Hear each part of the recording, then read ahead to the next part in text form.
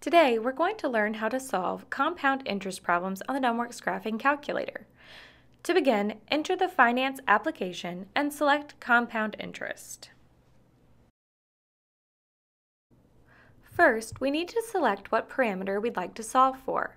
For this example, let's solve for the future value of an annuity. Now we enter our known values. We'll enter 60 payments with an annual interest rate of 5%, a present value of 0, and make a $200 payment each period. Note that we must indicate the flow of money by using a negative sign. From our perspective, any money that goes away from us is made negative, and money that comes to you is positive. So for this example, negative 200 indicates that we are paying $200 into an account, not receiving it. Finally, we'll leave the payments per year, compounding periods per year as 12, and make payments at the end of each. Pressing confirm gives us a future value of $13,601.22.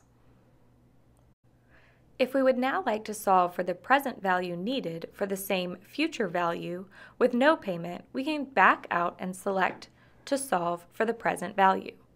The value of our last problem will stay, and we just need to change the payment to 0. Confirming, we can see that we need to invest $10,598.14. For more tutorials, visit numworks.com.